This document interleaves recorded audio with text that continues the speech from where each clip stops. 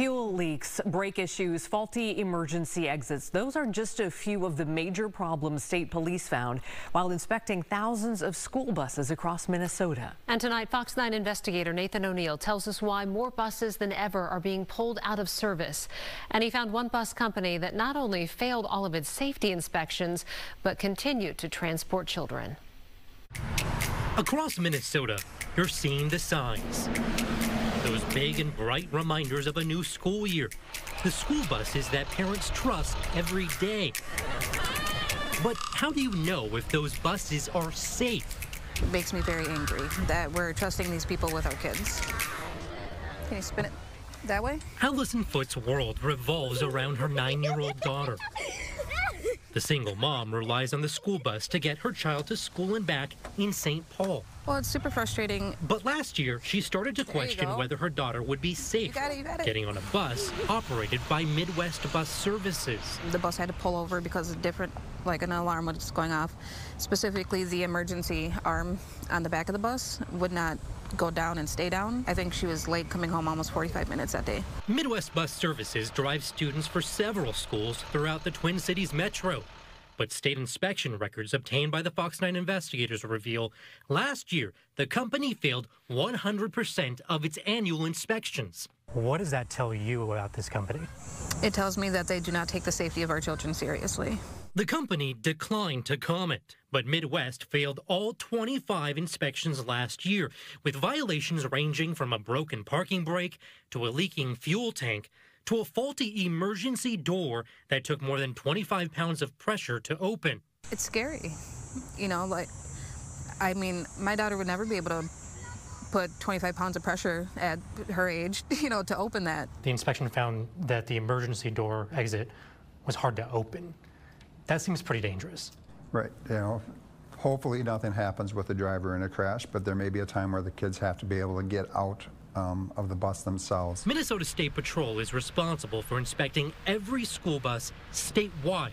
New safety standards in 2021 led to a sharp increase in the number of buses deemed unsafe.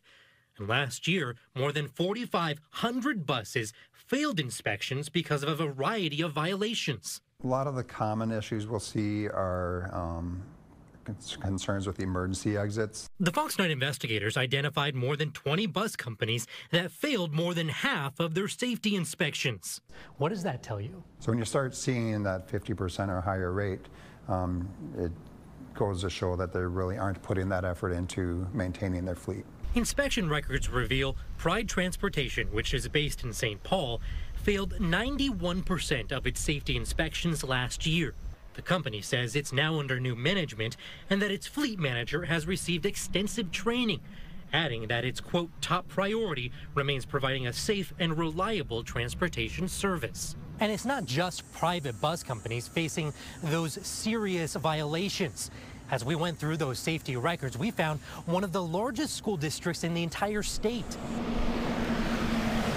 Bloomington Public Schools failed 57% of its bus safety inspections last year, meaning 69 buses were deemed unsafe. We wanted to ask the district why some buses had malfunctioning crossing control arms and problems with emergency exits, but the district did not respond. Yes, it's concerning that the buses aren't necessarily always being maintained to the level that we'd want to see, but they are getting rechecked to make sure that they're safe for your students to be on the bus. But court records obtained by the Fox 9 investigators reveal Midwest Bus Services continued driving children last year even after a bus failed inspection.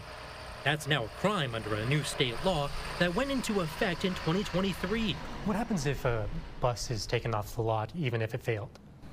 So if it failed and they did not correct the defects and we would find it in operation, then the driver and or company could be subject to a gross misdemeanor charge of using a bus that's been placed out of service. The charges against Midwest Bus Services were recently dropped, but that doesn't dismiss the ongoing concerns of parents like Allison. There's just certain things that you shouldn't have to worry about as a parent when it comes to these things. Okay. And I think that the school bus being reliable is one of them. Now, if you want to know which school bus companies had the highest fail rates in the entire state, we've made it easy for you.